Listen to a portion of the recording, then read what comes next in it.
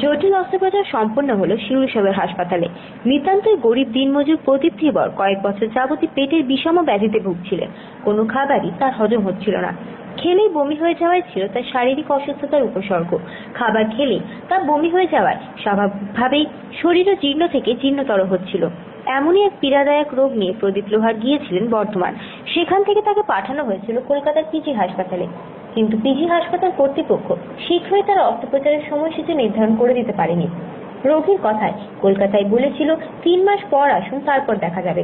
এরপরই চরম অসুস্থ প্রদীপ লোহার দ্বারস্থ হন শিউরি সদর হাসপাতালের শল্য চিকিৎসক সৌমেন্দ্র দত্তের। সৌমেন্দ্র দত্তের উদ্যোগী হন এই অস্ত্রোপচারে।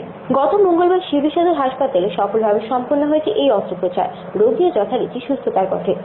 রোগীর ক্ষুদ্রান্ত্রের প্রথম অংশের সৃষ্টি হওয়া ক্ষতের জন্য পাচকনালী পথে বাধার সৃষ্টি হওয়ায় খাবার পাকস্থলী থেকে নিচে নামছিল না, সবই বমি হয়ে যাচ্ছিল। বর্তমানে এমন রোগ হাতে গোনা। প্রায় 2 ঘন্টা 40 মিনিট ধরে অস্ত্রোপচার করতে হয়েছে। তবে এই অস্ত্রোপচারের কৃতিত্ব আমার একার নয়। সর্বতোভাবে সহযোগিতা করেছে ডক্টর বিশ্বনাথ আচার্য, ডক্টর শঙ্কর প্রসাদ দাস, ডক্টর গৌতম রায় সহ অন্যান্যরা। এমন জটিল অস্ত্রোপচার সফলভাবে করতে পেরে সভাপতি উচ্চশিত শিউরি সদর হাসপাতালের সুপার ডক্টর সোমেন্দ্র বলেন, অস্ত্রোপচারটি মেডিকেল কলেজের স্তরে যথেষ্টই জটিল। হাসপাতালের চিকিৎসকরা দলগতভাবে ঐকান্তিক প্রচেষ্টায়